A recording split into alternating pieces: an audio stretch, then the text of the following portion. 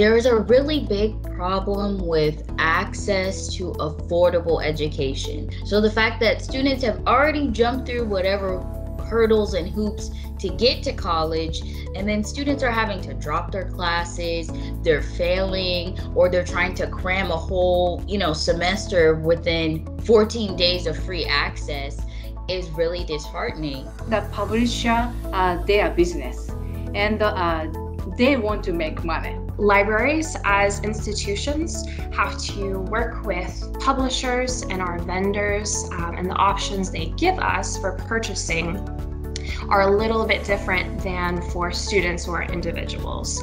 What options we do have are often licenses that only allow one user at a time to access the online content. This is an opportunity, and every problem has an opportunity.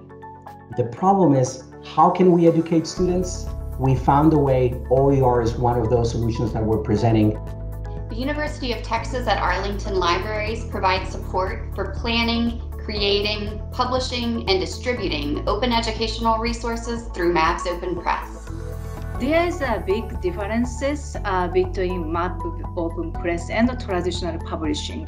MAB Open Press offer no-cost services for UTA faculty who wish to publish open access publication, such as journals, monographs, and OERs, and they also retain the copyright in their publications. We embrace an iterative and transparent approach to publishing that prioritizes accessibility and student agency. We want to empower UTA educators and help them understand their intellectual property rights. We teach them how to legally and ethically build off the work of others and how to share their own scholarship. So we find in courses that have migrated to OER, the drop-fail withdrawal rate decreases and grades significantly increase. By building a community of educators who are informed about OER and open publishing and who witness the impact of customization on student learning and engagement, we are making a UTA education more affordable and eliminating barriers that prevent too many students from being successful.